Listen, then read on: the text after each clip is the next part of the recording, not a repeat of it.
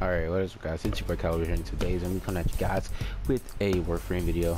If you guys don't know what Warframe is, it's pretty much a really like space ninja type game. It's free to play, and you just do missions and get more characters, I guess. And before we start doing stuff, I'm going to show you guys the build on my Ivara for all of you Warframe players out there who play Warframe. So yeah, so my Ivara, I put a reactor on it, and that's it. Only put a reactor on it because I don't need to perform in it because I still have 10 capacity and everything's all the way upgraded except for my vitality, but I can upgrade that later. So I have a fully upgraded energy siphon which regenerates your energy from time to time. It doesn't give you like a lot, it gives you like 1 energy like per 3 seconds, I think, or so. Don't quote me on that, but I think that's what it does. And it's really useful when you don't have like energy blocks around you. You can just get one and go around. I also have a continuity mod which gives the duration of the power, makes the duration longer, so pretty much I can use stuff longer, like my cloak and all that stuff. It just takes longer. Stretch, I don't know why I use stretch on Ivara. I don't think I'm trying to see if there's any abilities I use. I mean, I guess I could use stretch for the cloak arrow. Yeah, the cloak arrow, I'm pretty sure I can use it for that. I don't know, but I have stretch on it for stretch. Also have intensify, which brings up the strength of the power, and I use the Artemis bow a lot. That's kind of why I modded it this way, because I use Artemis bow a lot. So I use intensify to bring up the strength so that the Artemis bow can closely one-shot them, somewhat one-shot them. I also use flow to get more energy capacity, so I can use Artemis bow a lot. And I think this combo, flow with streamline, is like the best combo ever, because not only do you have a lot of energy, but streamline lets you use a little bit of that energy at a time. So instead of using like 25 energy, you use only like 10 or 15, which I think is really cool because you don't use a lot. And then you have the redirection mod, which puts up the shield, because Ivara is kind of squishy. She's really squishy. Her shield is only 740, which, I mean, it's a lot, but it's not a lot. It's more than Loki's if you upgrade it all the way. No, it's not. Don't do that. But it's okay. I also have rage because she is squishy. Her armor is really low, so her shield drops down a lot. And because I use the Artemis bow, and I want to use the Artemis bow for a long time, I use rage, which pretty much when you take damage health, you get 40% of that damage to the health returns into energy, which you can get it, which gives you more energy, or you use Artemis bow. And then vitality for health, so she won't die as quickly. Let me see if I can upgrade my vitality.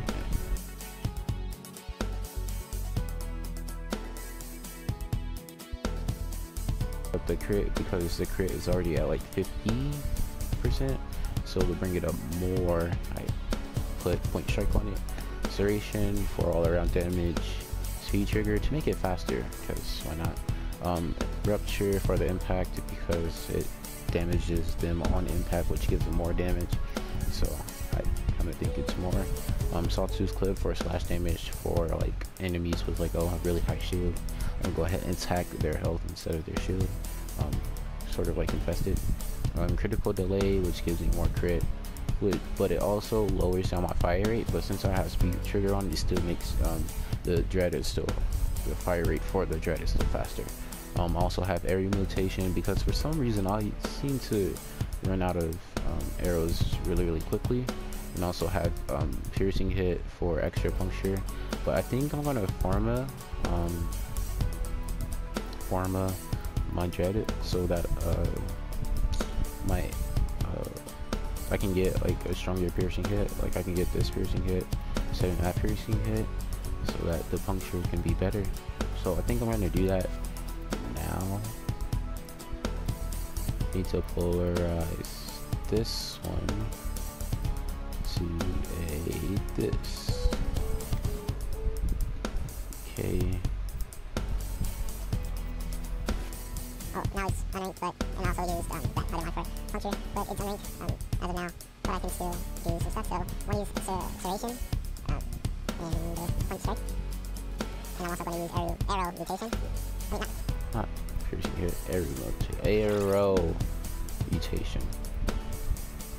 So yeah, those are the three I'm going to use as of now until I level up my dread again.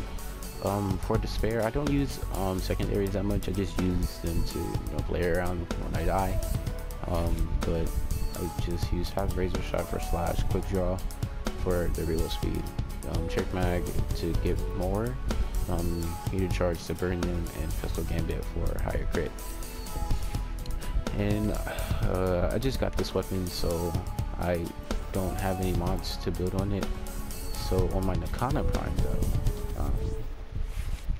I use Berserker mod to make it really faster, and I don't know why it doesn't have a stance mod on it. I think, hold on, I don't know why there wasn't a stance mod on it. -10.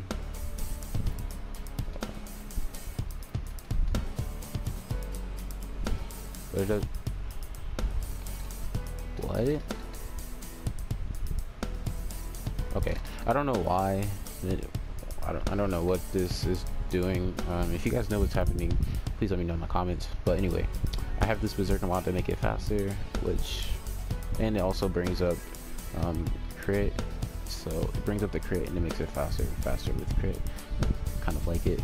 I'll have melee prowls, which brings up the status chance quickly. So I can shock people faster, and then I have shocking touch to shock people. Fury to make the sword faster, even though before the Berserker mod spawns in, because it doesn't always happen. It's not just like forever. It's like 30 seconds I think you get it for, and then if you keep getting more hits, and it restarts. Then I have pressure point for overall damage, and I have heavy trauma for impact damage. So yeah, and I'm going to use my Paris Prime bow instead of my Dread because it got formed. So on my Paris Prime, I haven't used it in like a long time, so I have Serration for overall damage, and then I'm going to use another Sawtooth Clip for higher slash damage, and then I'm going to put a crit mod on it to give it more crit. No, I don't have enough. Dang it. Okay, I'm gonna find another point strike, because I know I have more than one. Put crit on it.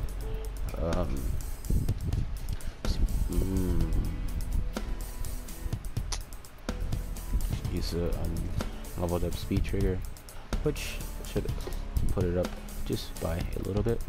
Alright, and I think that's it. So now we're just gonna do one mission, and I'm gonna tell you, oh wait, I guess we'll do that in a chain extract alert. But by the way, as of now, I am building the Mag Prime. I always wanted to sell it, but nobody wanted to buy it, and I looked at her in the codex, and I used to have the regular Mag, but I didn't like the way her health and shield was, because she kept dying like every time she got shot, so I didn't like it. But the Mag Prime was better, and I like the new passive thing she has.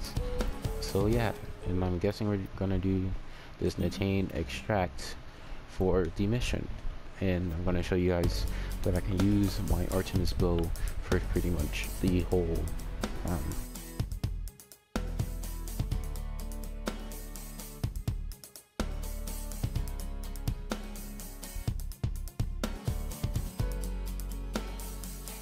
enough for energy, more energy to drop or so. then we should be straight. So I'm going to use my Artemis bow. I want to use it for the rest of for the whole game. So yeah.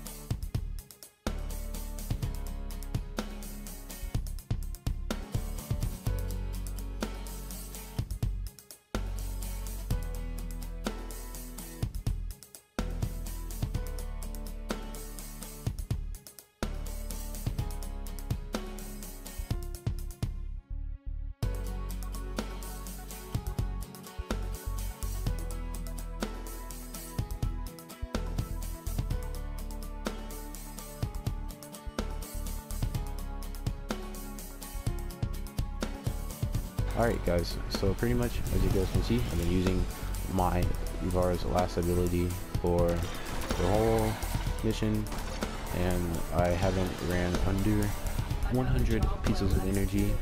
So yeah, if you guys enjoyed the video, like if you liked it, subscribe to the video, and leave a comment down below so I can hear what you guys have to say. It's been Caliber here, and I'll see you guys in the next video. Peace.